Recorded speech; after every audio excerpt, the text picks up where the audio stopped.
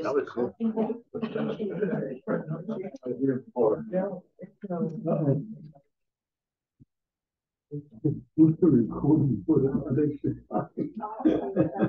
Well, good morning, everyone. Good morning.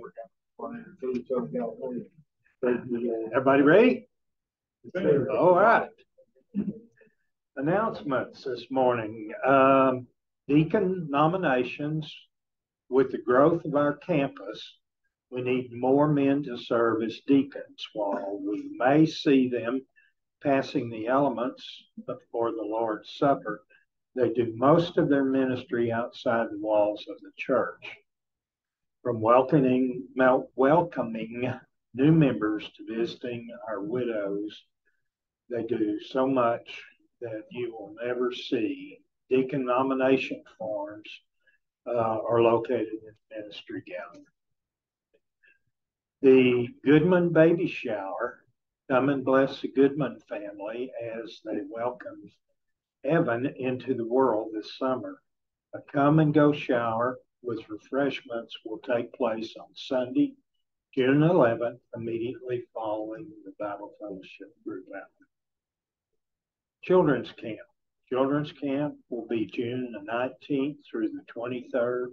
Riverbend Retreat Center in Glen Rose is for kids 3rd through 5th grade. And they'll have fun sleeping or not in cabins, zip lining, swimming, playing crazy games. This year's theme is Eyes Up.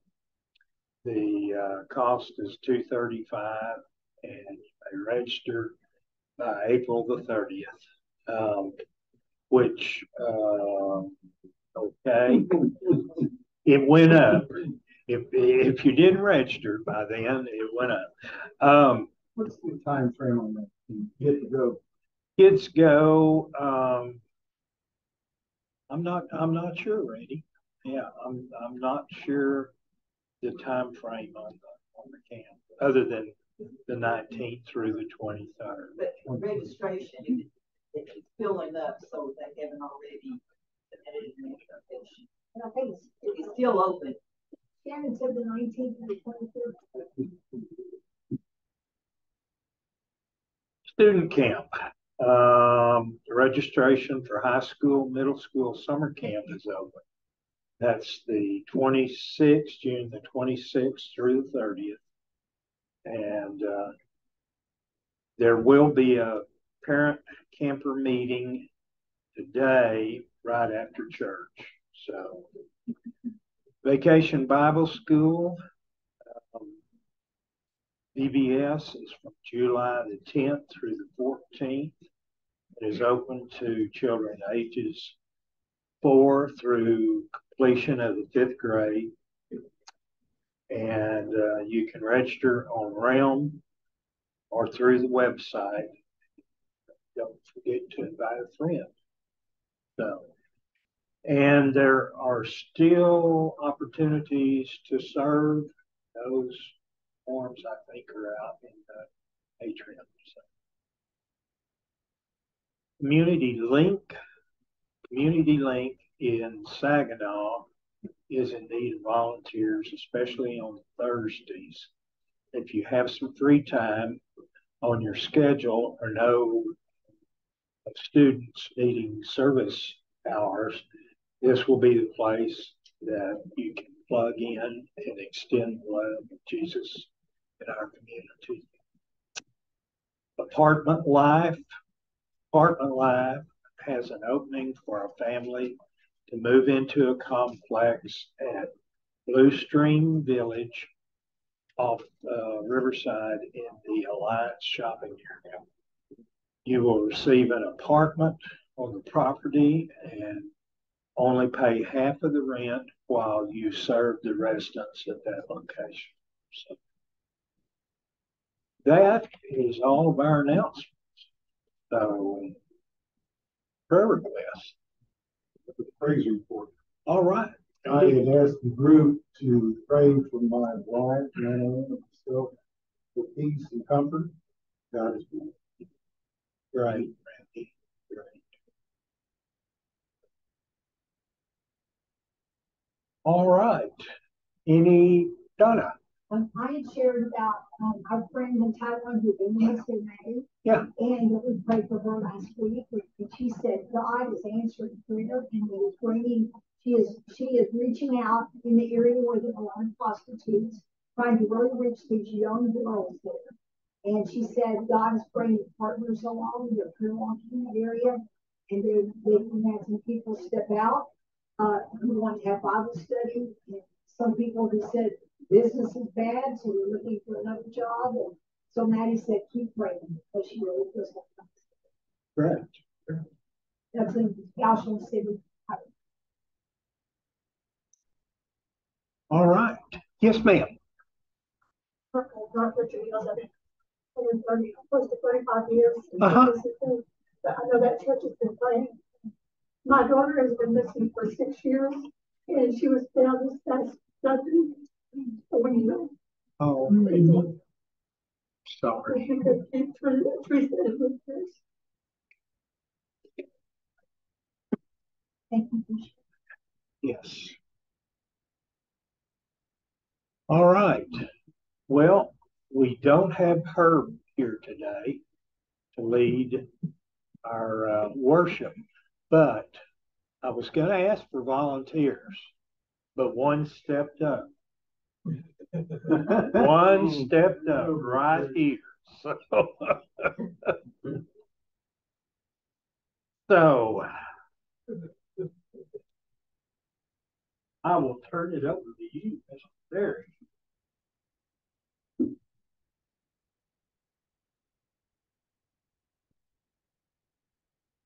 About the inexperienced music leader at a little country church, he said, turn over in your hymn book, which is really hard to do if you think about it. Let's turn to hymn number 296. I haven't said that in a long time. Let's turn to hymn number 296. We have a story to tell to the nations. Now, who knows what is special about this hymn? It's a GA song. That's certainly true. This was the WMU hymn, the Women's Missionary Union hymn. One of my earliest church memories is sitting by my mother in a Women's Missionary Union meeting, and the ladies sang this hymn. So kind of takes me back. Now, the emphasis in the quarterly for today's lesson is on doubting Thomas. But since verse 21 is in our text, I'm emphasizing mission. So I took teacher's license today. All right. 296, we have a story to tell to the nations. See if I can start us out low enough. We've a story to tell to the nations that shall turn their hearts to the right. A story of truth and mercy, a story of peace and light, a story of peace and light.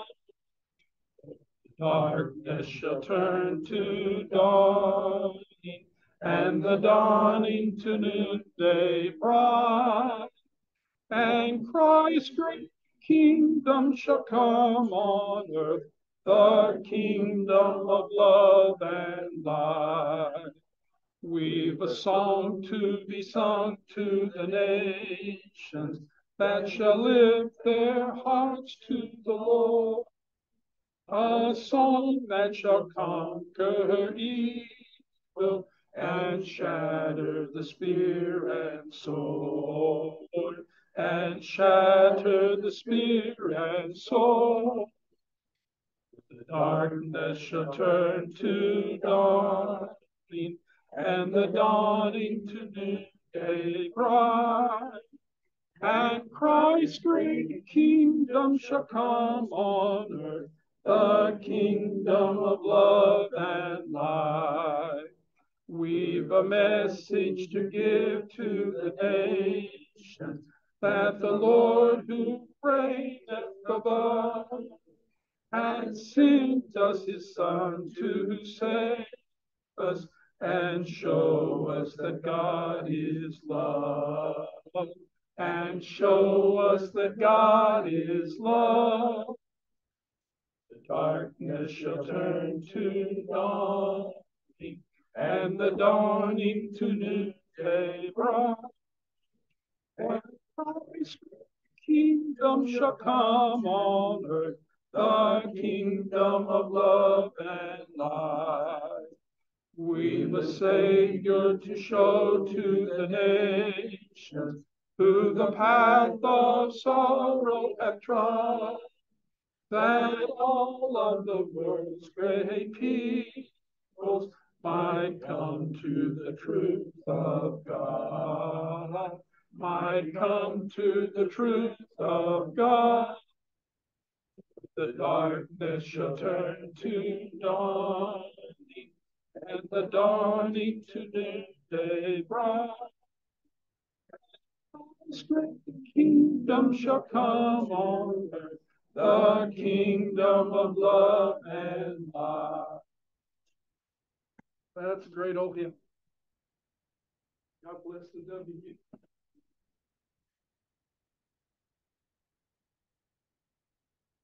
All right, let's turn in our Bibles to John chapter 20. We're just about to the end of our studies in John, and I'll be sad to see the lessons end. You want to say something, Brother David? Thanks, brother. I will take only a few hints for the Instagram. We're trying to get more people on Instagram. So just continue with your class and I will do something little next. Okay? Oh, okay. You must be desperate for photographs. Just continue your normal class, guys. Oh, okay. Okay. No, class is normal. Oh. Oh. We'll make Darlene sit in the corner.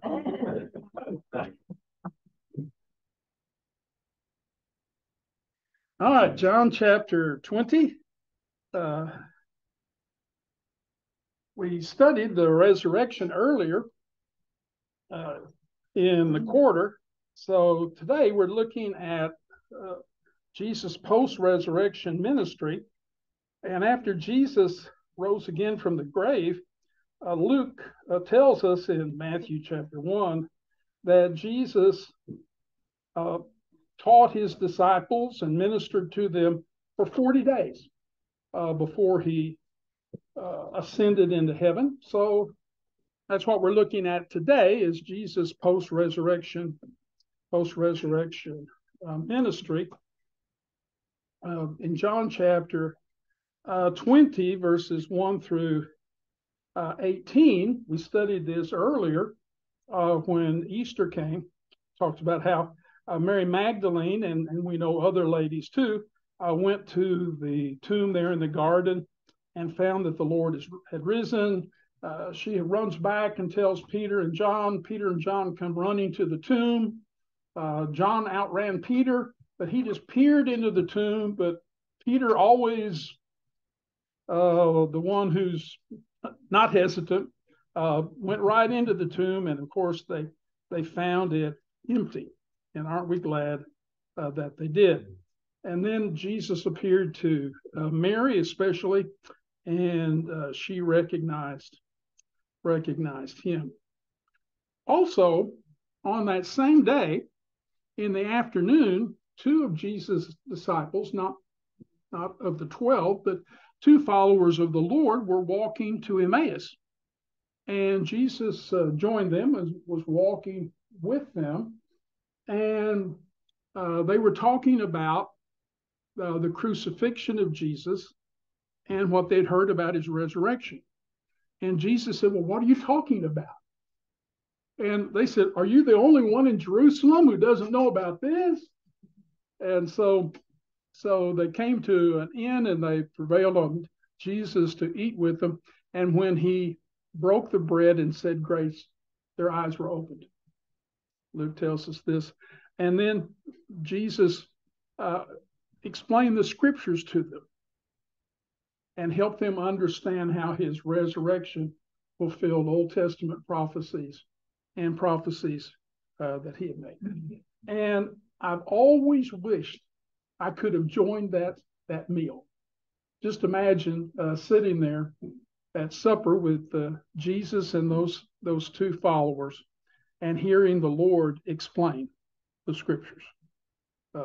What a blessing that must have been. Well, for our lesson today, what is the most amazing thing you've ever seen? What's the most amazing thing you've ever seen in your born days? I've seen demons cast out of people in power. Okay. Someone else. Besides houses being cleansed of demons, God used me as an instrument of healing. Legs lengthening, arms lengthening. Okay. I was telling a little girl when I was selling cars back then about the legs lengthening. There was so many that come front that I needed other brothers and sisters. And so he said, well, I don't know about all that leg stuff, but I do know my arm is short. And she lifted nothing, what, 2 or 3, 2.5, 3 inches. But I prayed, and the Lord just that arm went straight up. Amen. And I think I was more surprised, even though I'd done healing with legs before. All right. Thank you, Randy. Someone else, something that was just amazing to you. Well, my mother said that seeing me walk across graduation. There you go. All right, that's real today. I was trying to think myself. I thought of several things. Years and years ago, Barbara and I were on our rookie trip out to the Philippines, and we broke our trip in Hawaii. Spent a few days in Hawaii, and up in the mountains of Oahu, we saw a triple rainbow. A triple rainbow. That was just amazing. Of course, we've seen a lot of amazing things over the years, but for some reason that came to mind. What was the most amazing thing you've ever seen? Well, I just have to say, when the earthquake occurred in Taiwan, 1990, we went out to see it, 2 mountains came together. That reminded me of it says that God did it. There you go. Oh my gosh. We were in Africa out in a national park, and we went out about 4 o'clock in a Jeep, and we weren't seeing anything. You know, it was still hot, you know. Then as we came back in on the same route back in right at dusk when it's cooled down, here's our guide said he estimated between 250 and 300 elephants. They were there before. They were in trees and various places. But, you know, you think about an elephant, big they are.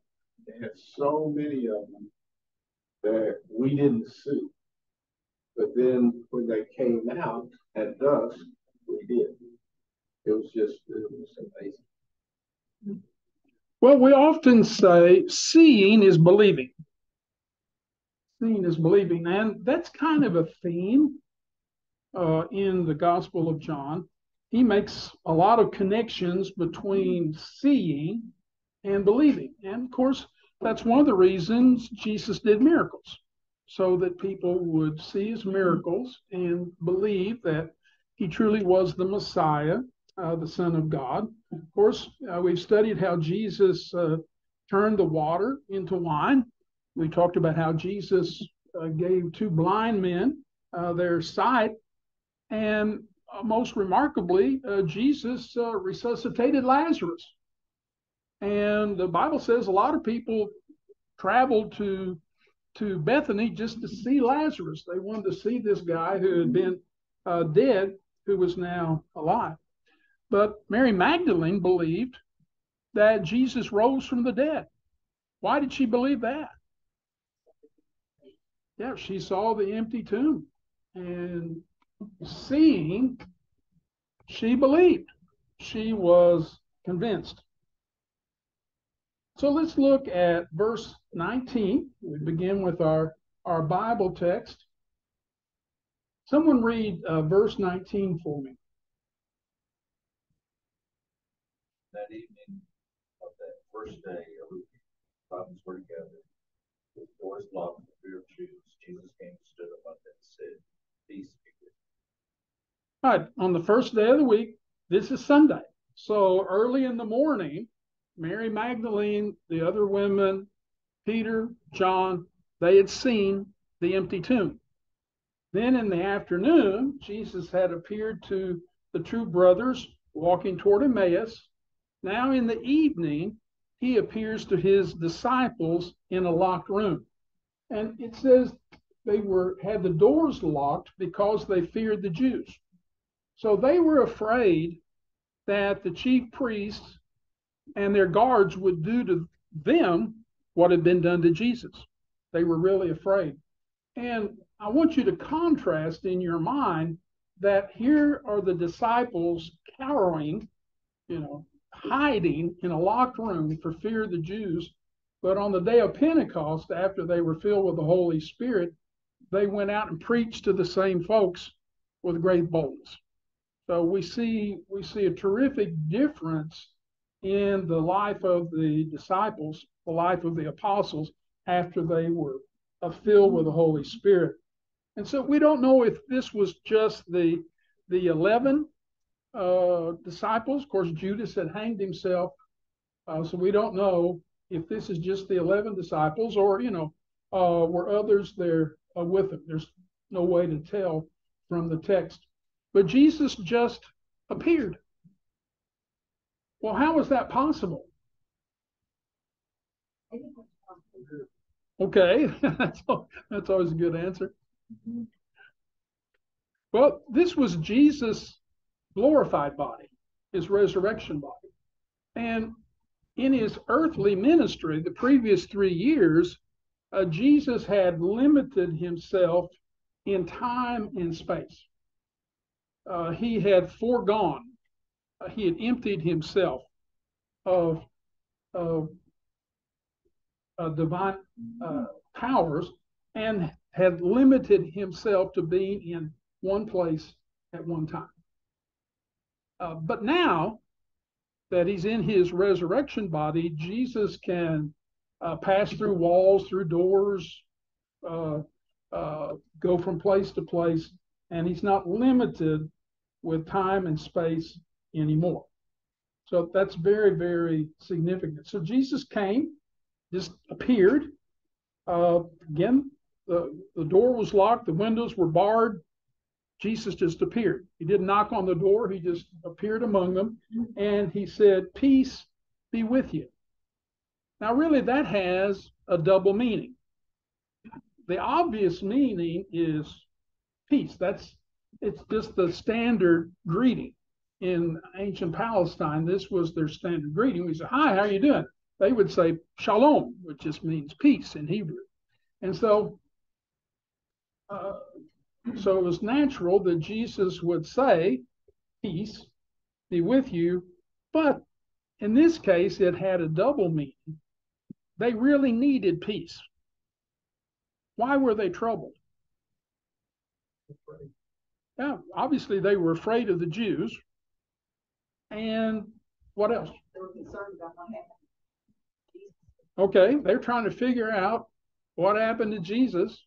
What else? They were afraid. They were apprehensive. They were worried about what might happen to them. And what else? They had just lost their king. That's right. I mean, they didn't know if Jesus was going to lead them as he had done. Sure. What else? What do we do now? Yeah. What's our future? We thought we had this figured out. Jesus was going to establish his earthly kingdom. We're all going to have cushy jobs in his earthly kingdom, and we're going to be his cabinet, and we're all going to live happily ever after. And so that's what they anticipated, and well, it's not working out like that. And so I'm sure they were wondering, okay, what next? we threw in with Jesus, what's going to happen to us? Yeah.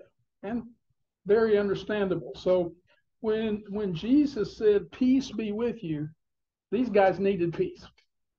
These guys needed peace. All right, someone read verse 20.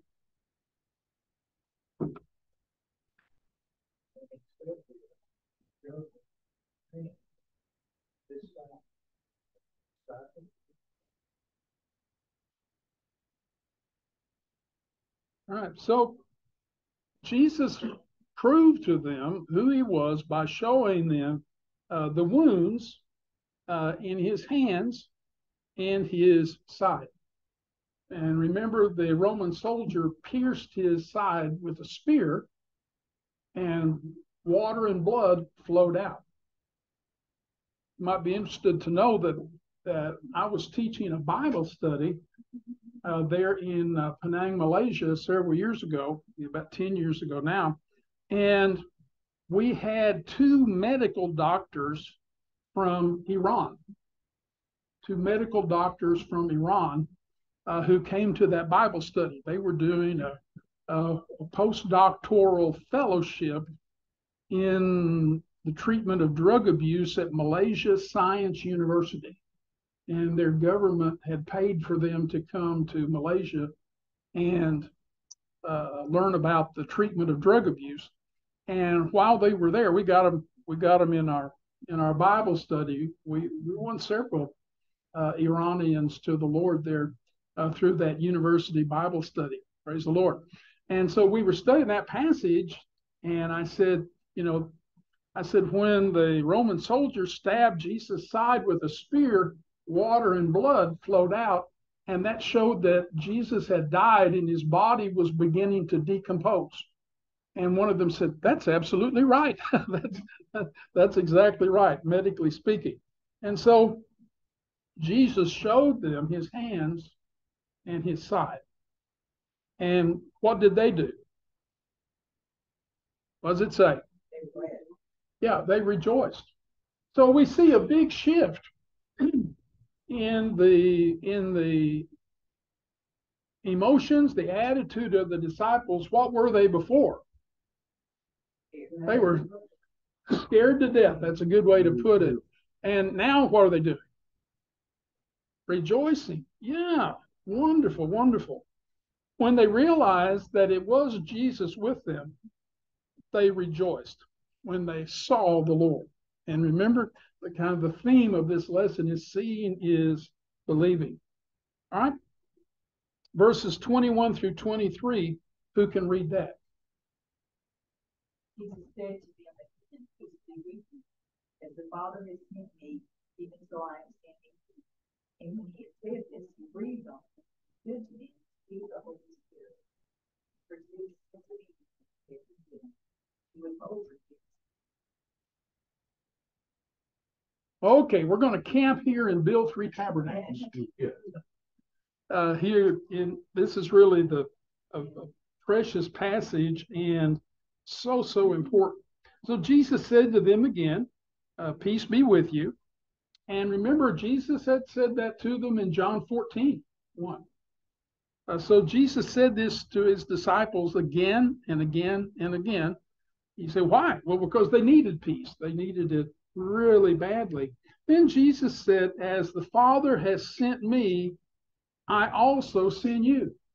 In other words, Jesus is saying, in the same way that God sent me, now I'm sending you.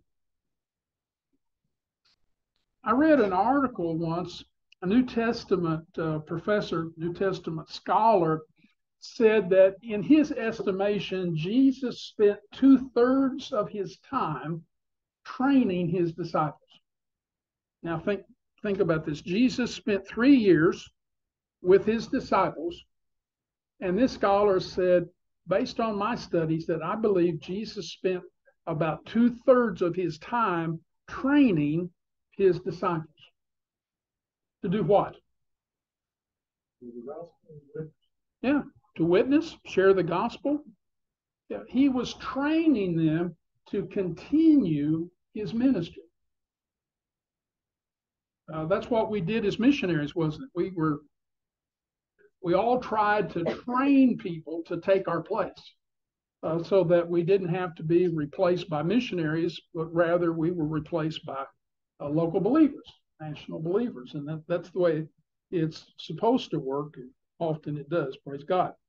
And so Jesus is saying, I'm sending you to continue my ministry. And Jesus had demonstrated for 3 years how to do ministry. And now he's saying, okay, now it's your turn. I'm turning this over to you. As the Father has sent me, now I'm sending you. Well, this is one of the Great Commissions. Now, if I said Great Commission, what passage of Scripture comes to mind? Matthew 28, 18 through 20. We call that the Great Commission. But if you took my course on Introduction to Missions, you would learn, as you will this morning, that actually there are 5 different Great Commissions in the New Testament. Each one of the Gospels and the book of Acts contains a Great Commission. So, someone read for us Matthew 28, 18 through 20.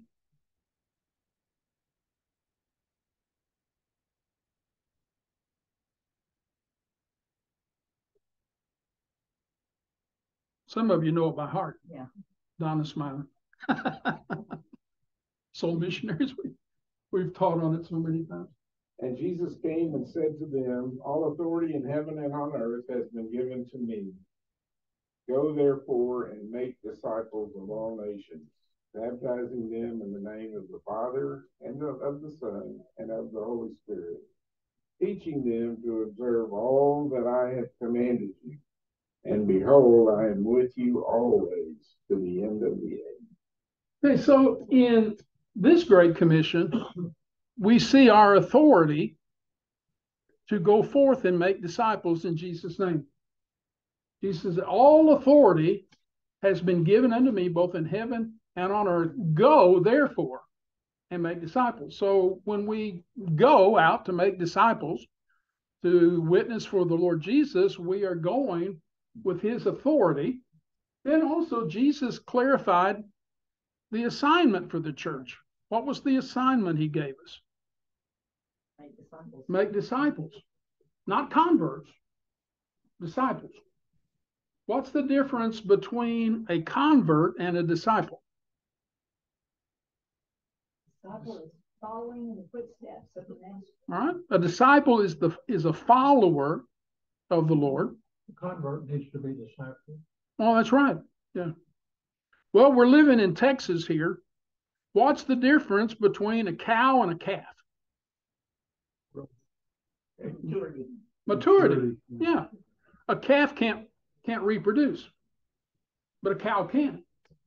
And so the Lord wanted us to be mature followers who could reproduce. Yeah. So the Lord wanted us not to be baby Christians, but mature Christians who could reproduce ourselves. And then what's the assurance that we see in this passage? He'll be with us. He'd be with us. He said, I'll be with you always. Yeah. One time in the Philippines, I was riding in an open banca, little outrigger boat, and the waves came up high. And I mean, it's like I could reach out and touch those waves. And I thought about this verse, and lo, I am with you always. It doesn't mean position. That's the way I took it that day. And it comforted me. All right. Jesus said, I'm going with you always. And you think about it, those guys needed some assurance. Because Jesus had just said, okay, I want you 11 guys to go and make disciples of all the nations. And I'm just guessing they're looking at each other and they're thinking, I'm not sure I can do that. I know he can't do that. Well, just think about that. What if the pastor stood up on Sunday morning, picked 11 people at random from the congregation, brought them up to the platform and said, okay, I want you all to go and make disciples of the whole world? How do you think they would feel? Intimidated? scared, overwhelmed. And Jesus said, hey, don't worry, I'm going to be with you. All right.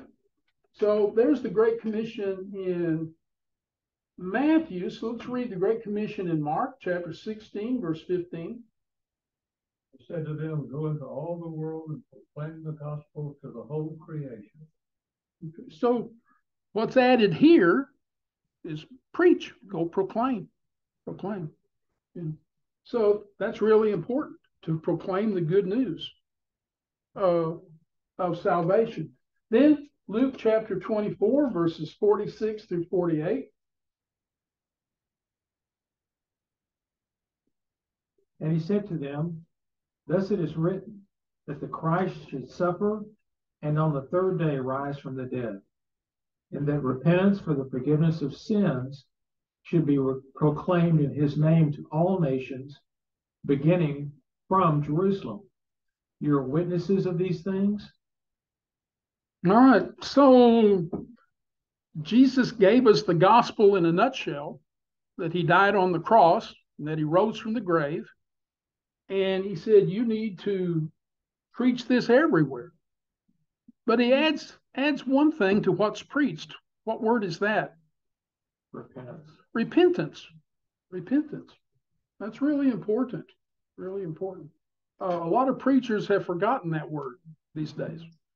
You don't hear much about repenting of sin, but you've got to repent of your sins so that you can have faith. Salvation is making a U-turn, so it's repentance and faith. And they argue at the seminary about which one comes first. My response is, as long as you get them both done, it's fine. As long as you've repented and expressed faith, get both of those things done, it's okay. It's okay. I think it's two sides of the same coin. Now, a theology professor would be aghast, but I've been on the front lines preaching this stuff. All right. So, and where were they supposed to begin? Well, why did he tell them to begin in Jerusalem? That's where they were. It's not very complicated. just start where you are, work your way out. All right. Then John chapter 20, verse 21. Someone read that again. Again, Jesus said, peace be with you. Father has sent me, I want to be you. In the same way. We'll talk more about that in just a second. Then Acts chapter 1, verse 8. But you will receive power when the Holy Spirit is come upon you. Witnesses in Jerusalem and in Samaria. All right. Now, what does this Great Commission add? Go down. All right. Yeah, it's going to be that we're going to be going out from Jerusalem to Judea to Samaria to the whole earth. Okay. What else? Holy Spirit. Yeah. We jump right into the geographical expansion from Jerusalem to Judea to Samaria, the whole earth. We forget the first part of the verse is he said, you'll be filled with the Holy Spirit. They can't do the latter until they get the former. In other words, they can't do the missionary work until they have Holy Spirit power to get it accomplished. Yeah. And we're bad to forget that part. All right, any question about these? Did you ever think about there was a Great Commission in each gospel and then the book of Acts also? You never thought about that. Well, you have now. Yeah. All right. What do you think? Well, what do you think it's significant that Jesus repeated this over and over? Yeah, what'd you say, Darlene? I said, that's how you learn. That's it. That's right. Yeah, you have to. Sometimes. Yeah, well. Most of us are hard-headed. Yeah. Well, when our kids were teenagers, I said, I'm just going to make a tape recording of my morning speech and just play it. I don't need to, because I said the same thing every morning, Did you brush your teeth? Have you got your homework? Is everything in your backpack? Morning after morning. And I'm thinking, I'll just make a tape. Save my breath. Well, in the Bible, when something is repeated, it's repeated for emphasis. Emphasis. And so, I mean, Jesus is hitting this a lick in every gospel and in the book of Acts, over and over, pounded. This is what he wants us to do. And this is what the Lord will evaluate us. It's not, it's not who's got the coolest lights in the auditorium. It's not who's got the greatest praise band.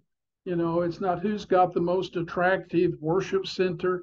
I mean, those things are nice, but what's important to the Lord?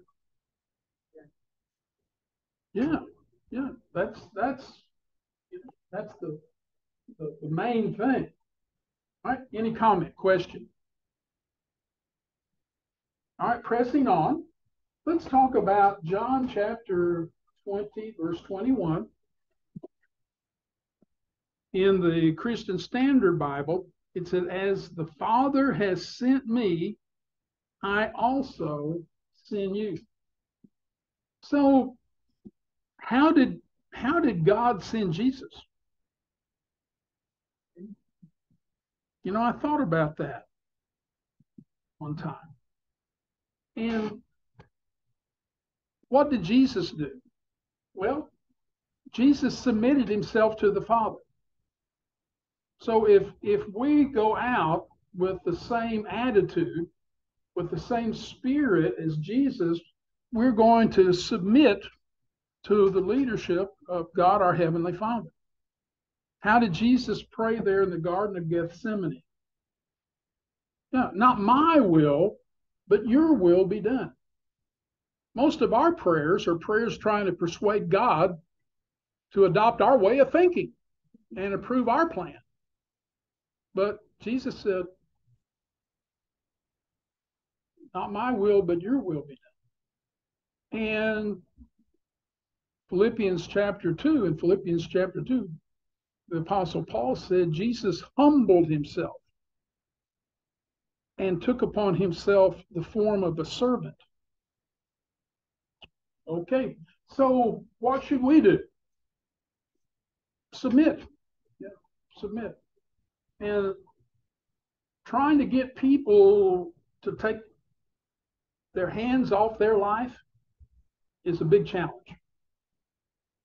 I was talking to a group of teenagers one time, and they were either beginning drivers or about to be drivers or hoping to be drivers. And I said, okay, the question is, who's holding the steering wheel in your life?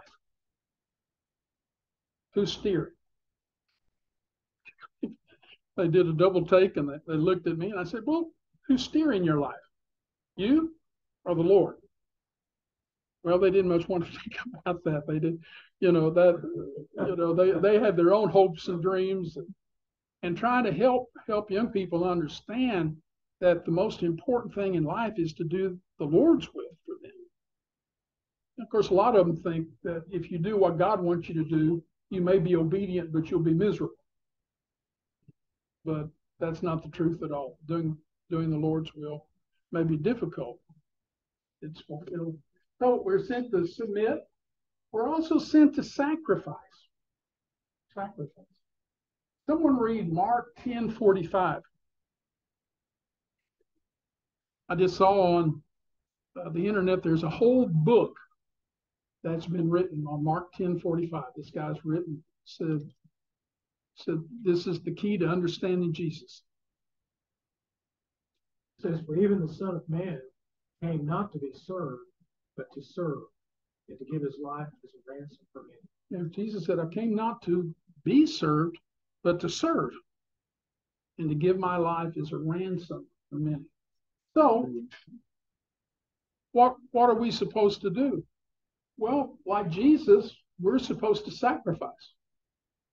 Sacrifice ourselves for the Lord, for the sake of the gospel. Follow him. Yes. In 2 Corinthians 4:5, it says, what we preach ourselves, that Jesus Christ is Lord, and ourselves as ministers. I think that's a pretty easy verse to follow. Now, this sacrifice, people used to say, oh, you missionaries, we have 4 missionary couples in this class. So we feel like we're kind of distinctive. Lots of old missionaries in here. If we weren't old, we wouldn't be in this class. Sorry. Thanks. I'm not your enemy for telling you the truth. All right. Yeah. But, people used to say, oh, you missionaries, you make so many sacrifices. Well, to me, about the only sacrifice I thought that we made was to be separated from family and friends, ranch dressing, Dallas Cowboys football. But I felt like we were blessed in so many ways. The sacrifices were rather minor, other than separation from family. That was a significant thing. But, he said, well, you sacrificed a lot for the Lord. Well, compared to what Jesus sacrificed for us, it pales in comparison. And so we're called on to sacrifice ourselves. Some missionaries give their lives. I wish I could take you all on a field trip to Rockville, Virginia, just outside of Richmond. If you go to the International Learning Center, that's owned and maintained by the International Mission Board, they have a wall of honor. And it's a long wall with lots of little brass plaques with names. Those are the names of the missionaries who died in missionary service. Lottie Moon's name is there. My friend Bill Hyatt's name is there. My friends Kathy and Randy Arnett, their names are there. A whole wall of names. Names of people who said, serving the Lord is worth my life. And they were willing to give their lives to spread the gospel of Jesus Christ. And that's certainly true. And we're also sent to what? Serve. Yeah. Jesus demonstrated a servant spirit. Now, what's one of the ways Jesus demonstrated servant spirit to his disciples?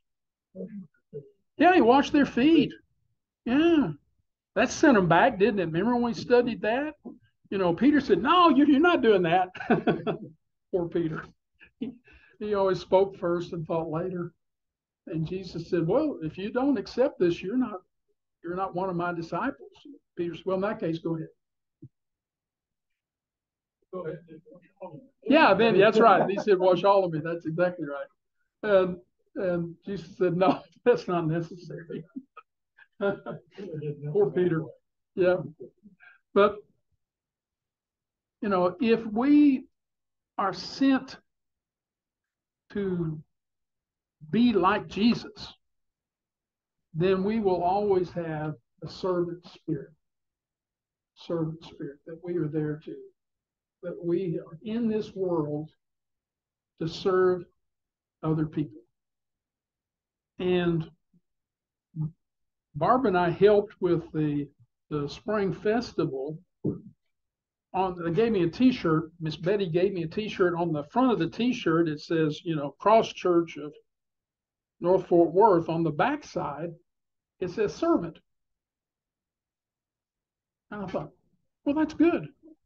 I just thought, well, I'll help out. But then I thought, well, we are serving our community, blessing boys and girls with what we're doing here this morning, trying to introduce our church to folks in our neighborhood. And what are some ways that we can serve?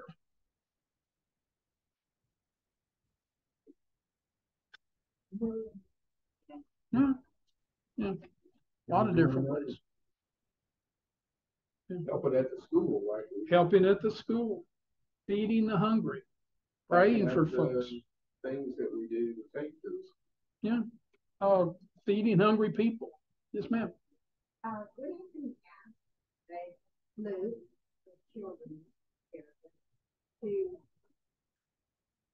help on June the 21st that evening to be with the young. We've been there. So that's something we need And that'll be our chance to feed hungry young people. Bring some food back. That's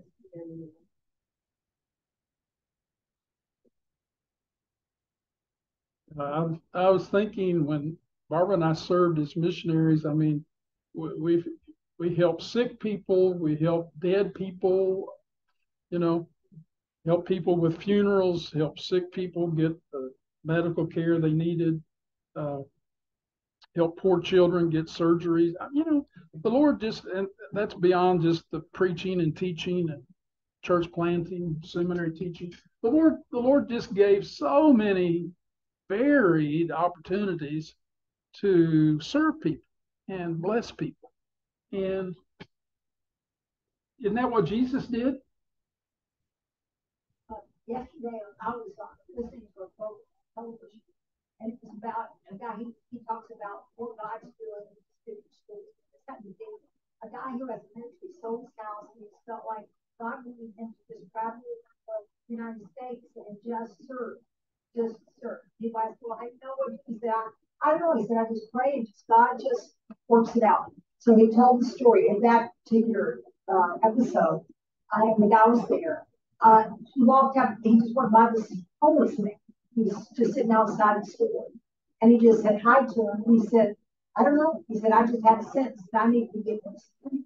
But when he began to talk to him, come to find out this guy, he'd been in and out of prison. But long story short, he introduced him to the Lord. Come to find out this guy is an artist. And within 3 to 4 months, this guy's life was transformed. The guy gave his testimony. He said, without God, none of this would have happened. He said, first of all, I had to give my life to God, and then God began to change things for me. And I just thought, there you go. I mean, you know, who would have, you can't explain that. And your God can't explain it, right? He was out there to serve others. Well taken. Okay, so let's look at verse 22. After saying this, he, Jesus, breathed on them and said, receive the Holy Spirit. Now, it's interesting. The Greek word here for breathe is a form of pneuma. And the Greek word pneuma can mean breath or it can mean spirit. Essentially, the Old Testament word, Hebrew word ruach, can mean breath or spirit. They both have a double meaning breath in your body or the Spirit of God. And so Jesus breathed on them and said, receive the Holy Spirit. Okay, well, this means that Jesus began the process of their being baptized and then filled with the Holy Spirit. It began at this point, and when did it culminate? When did the process end? On the day of Pentecost. Yeah, on the day of Pentecost. Says they were filled with Spirit, and there were tongues as of fire above their heads, and they went out and preached the gospel in languages they'd never learned. And a lot of missionaries have prayed for that to happen. I never knew it to happen to a missionary, but they have no missionaries to pray for that. They still had to do their study. But they, the Holy Spirit filled them, and they went out of the upper room and began preaching the gospel in languages they never heard, and 3,000 people got saved. And so, we don't understand all about this, but obviously the process of them being filled with the Holy Spirit began here, and it culminated on the day of Pentecost. Any question about that? Okay, verse 23. Now here's a tricky one. What the quarterly had on this was pretty lame, but I did some further research. Verse 23 said, if you forgive the sins of any, they are forgiven them. If you retain the sins of any, they are retained. Well, when we in the Godfreys served in the Philippines, the Roman Catholics made up about 90% of the population. And Roman Catholics believe that the priest has the power to forgive sin, or technically absolve people from sin. And so when Catholics go to confession, they go into the confessional booth, and the priest prompts them to confess their sins, and they do, and then the priest says, "I absolve you." In old Latin, they said, "Te absolvo," and the priest says, "I absolve you," and they believe that the priest has the power, that his ordination bestows on him the spiritual power to actually forgive sin. Now, we don't agree with that. So what does this teach? Well, the Bible Knowledge Commentary, I thought, had a really good explanation of this. What we see here is that Jesus was giving the apostles and the church the privilege of announcing God's forgiveness. If one believes in Jesus, then we can announce their forgiveness. So we present the gospel to someone, they accept it, they believe it, and we can say, your sins are forgiven. You're saved. You've been born again. I remember going through this with a young Chinese fellow there in Malaysia, and he said, "Is it that simple?" And I said, "Yes, it is that simple. It is that simple." I said, "Did you pray sincerely?" He said, "Oh, yes, I did." I said, "Well, you've been born again. You're saved now." And I showed him, Romans 10:13. Whoever calls upon the name of the Lord shall be saved. I said, "That's God's promise for you." He said, "Okay." All right.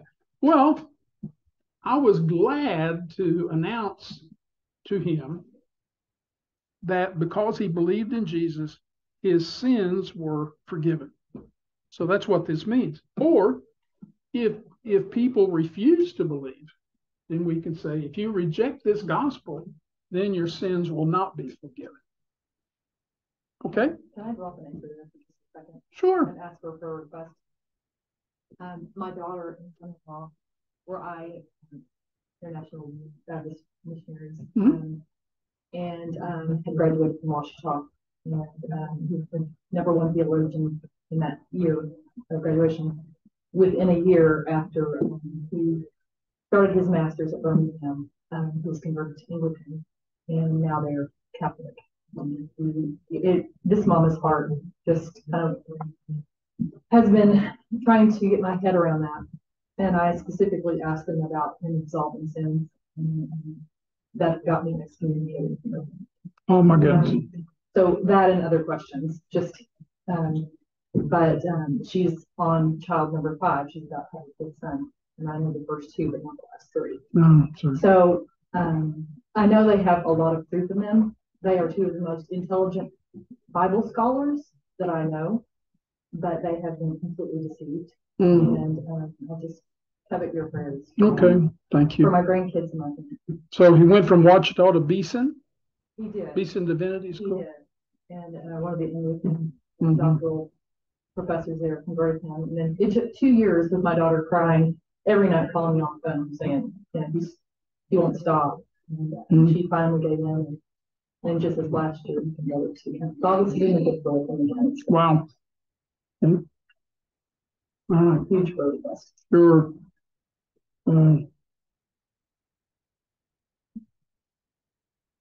Let's pray. Yeah, it's good. Why don't you pray for it, David? Father, we just pause as we have been asked to pray, and we just want to lift this family up. And we want to lift this mother and grandmother up to you, that as she does what she can, that you would just show her ways, that he can be supportive, and that at some point we pray that the relationship would be restored and that they would have an opportunity to be together and interact with one another. And Father, we just lift them up to you and know that in your hands is the best place they can be. In Christ's name we pray. Amen. Thank you, David.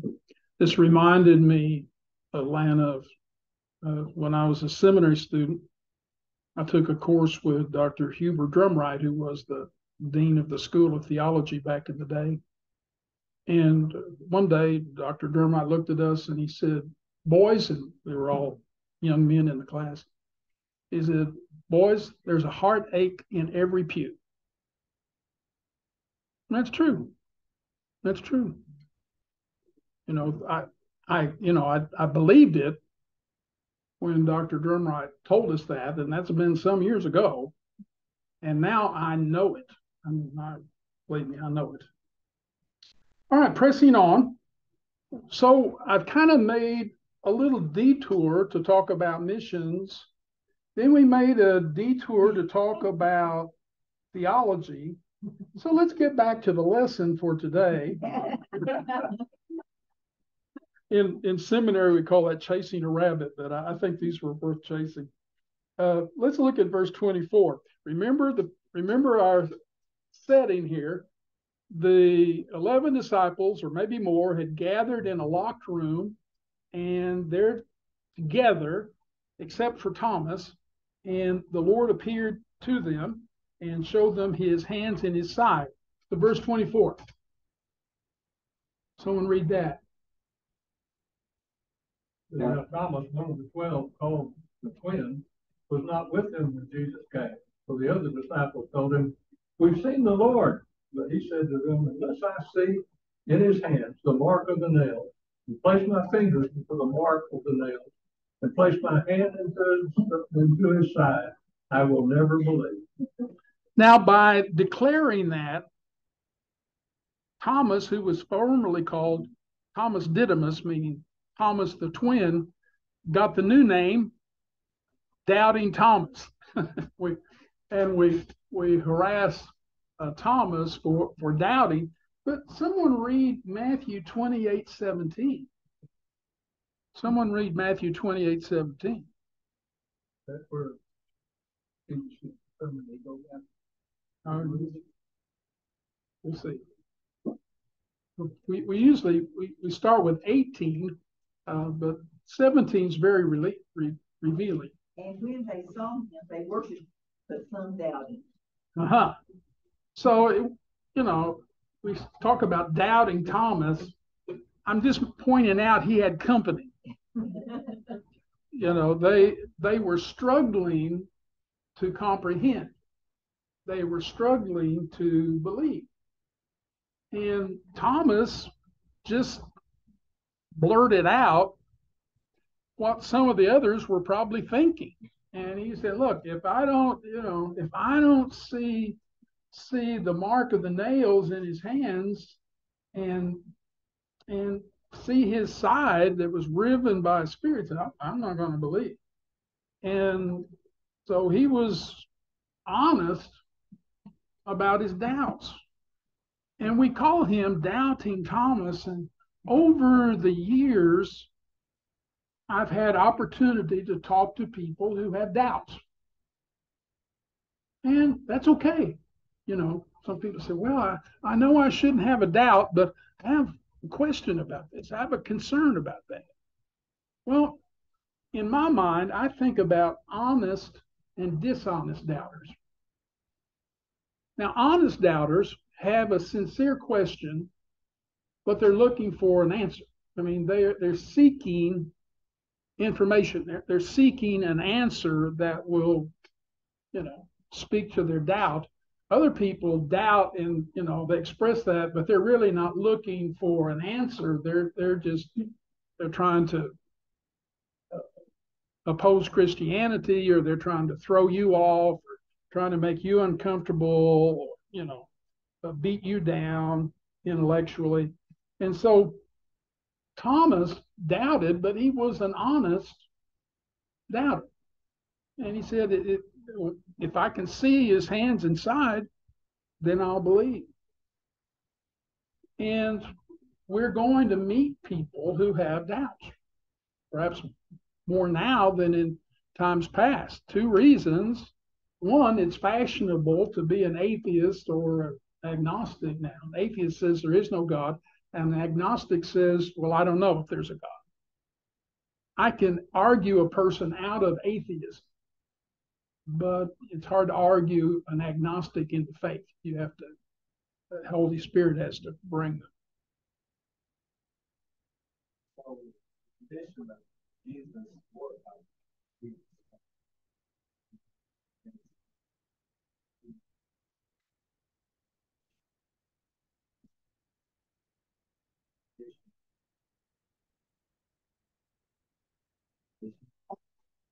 Yeah, so our stars be on our glorified body. I've often been asked, will we recognize our loved ones in heaven? And the answer is yes. The disciples were able to recognize Moses and Elijah and Abraham. So I think the answer is yes. But people make all kinds of questions. But you think about, people have been burned in fires.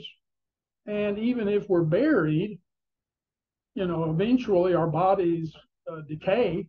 And this is not in the Bible, but it's in the Anglican Book of Common Prayer, ashes to ashes, dust to dust. And eventually our bodies do turn to dust. But on the last day, when the Lord returns, then our bodies will be restored, reconstituted by the Lord, and reunited with our souls, and will be with the Lord. And just how all that works exactly is not explained. But there's a lot of questions. My child died as a baby. Will it be a baby in heaven or an adult? I don't know. The Bible doesn't say. But I just believe God's going to work it out in a wonderful way. All right. Verse 25. No, yeah, 26. Sorry, verse 26. Someone read that.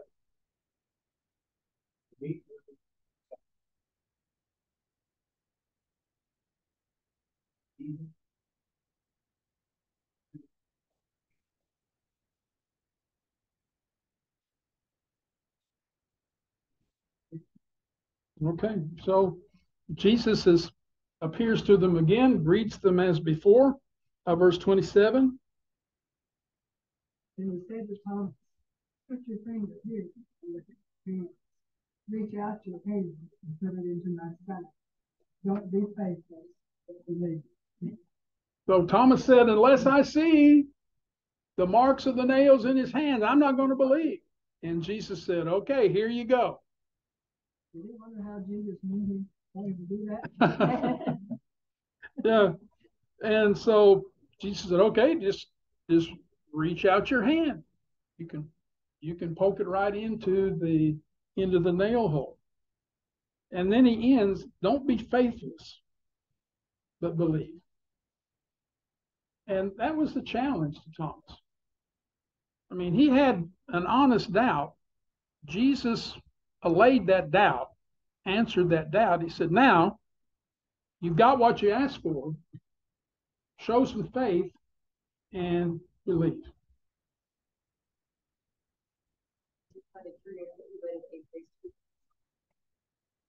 Yeah, I don't know. I mean, the timing of it, who knows?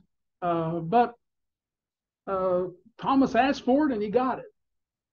And faithless, says in the Christian Standard Bible, actually in Greek means without faith. In other words, Jesus is saying, don't be without faith.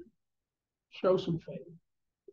And ultimately, it is a matter of faith. Now, Thomas got to see do we get to see? Barbara says, no. Well, look at verse 28 and 29. Someone read that.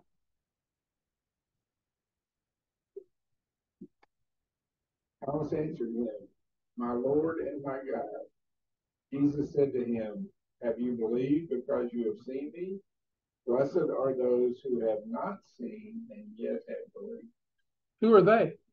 Us. Us. Yeah, that's us. Any of you seen Jesus? I mean, I saw the picture on the wall in the Sunday school room, you know, when I was a little boy. But have any of us seen his nail-scarred hands? Do we want to? Yeah, we sure do. I tell you what, I'm sorry Miss Kay's not here. She's kind of my old gospel hymn consultant. But there's an old gospel hymn that says, I shall know him by the print of the nails in his hand. I shall know him, I shall know him. I shall know him by the print of the nails in his hands. Well, it's so interesting that there's so many things that they just, like we all miss stuff. Like, for instance, when Jesus saw Nathaniel at the tree, told the man that he wasn't there. And all these things that happen, raising people, but yet they still couldn't believe it. So, I mean, we're all like that. You know, it is. Wow. It is. Well, think about us. We've read the New Testament how many times? Do we still struggle with faith and to believe? And how many of us would say, well, I've got all the faith I need? Would you say that? No, we'd all say, oh, I need more faith. Wouldn't we? Wouldn't we? But if we have faith, what can happen? Move mountains. Yeah, there you go.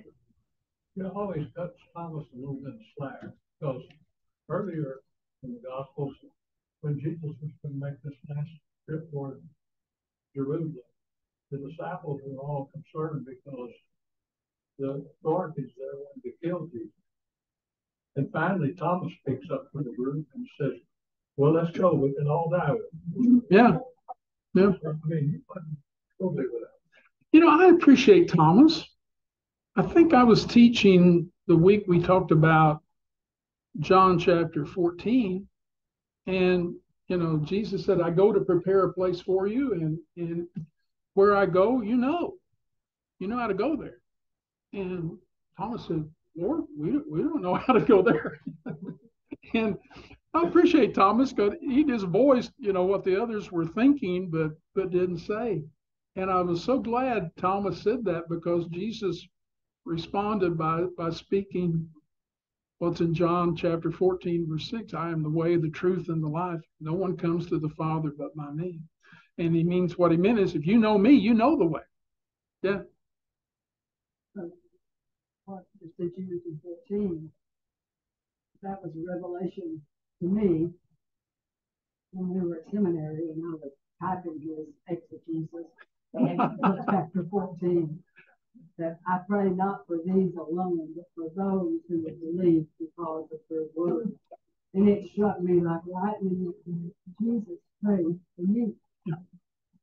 And then back to Thomas, he wasn't with the group that had seen the Institute. And we don't know why he wasn't there in the upper room maybe that day. You know, so you can give him a little slack. There you go. Well, we're all somewhat like Thomas, I believe. But, you know, Thomas was blessed because he saw and believed. But Jesus said, more blessed are those who believe without seeing. And one day, our faith will become sight. Thomas saw and believed. We have believed, and one day we will see. Well, what a blessing that will be. We'll behold him. We'll behold him. And how will we know him? By the marks of the nails in his hands. And you know, it's amazing, all the Muslim people around the world now, when Jesus is appearing, they have no opportunity. Yeah. That's interesting because they haven't known that yet. He makes himself known to them. Now, that's an amazing thing that the Lord gives dreams about Jesus to Muslim people. And most Muslim converts testify to having seen Jesus in a dream.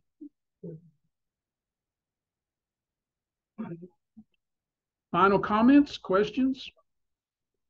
That we had a lady in Malaysia beginning to come out, but she came to faith because she was given a dream to go to a certain subdivision and somebody would tell her about Jesus. And he and Sherry Bunton, they came and said, "Oh, you must be talking about the people down there." 50 points.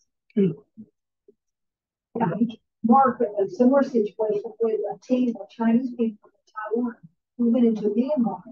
They were walking through this village, and this lady who was at a temple there came up to them and said, "I came to worship in this temple, but the God here told me that I shouldn't do that, that there's someone coming here to tell me about Jesus." That was, and she accepted Christ. All right, someone else? All right, let's pray. Lord, we just thank you for the wonderful passage of scripture we had to study today. Lord, we're thankful that you include us in the work of your kingdom, that you send us, and Lord, help us to be faithful to fulfill our responsibility to go out in your name, tell people about you.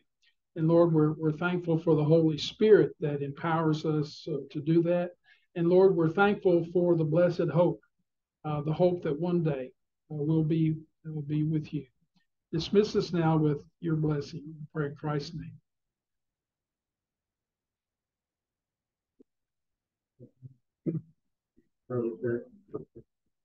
Mark that.